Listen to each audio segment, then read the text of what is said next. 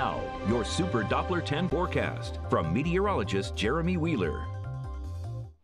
Right now we've got the view up in Yorktown. It's loaded. There we go. The Yorktown view, and right now I'm not seeing a lot of precip here. I'm seeing it on the radar, but it's not coming down. We call that Virgo when we see it falling out of the sky but evaporating before it hits the ground. But here in Portsmouth, we do have, I think, a couple drops on the lens. Kind of hard to tell, but I can see it when you look closely. So we have had a little precip. So not all of this is reaching the ground. Even what you see here is light and scattered.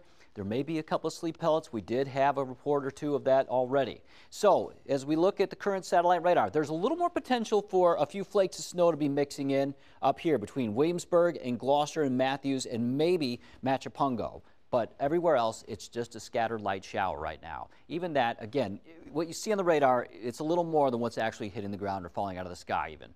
So we got a few scattered showers out there this morning, a little bit less this afternoon, turns a little bit more isolated. So some scattered rain showers with a brief wintry mix this morning.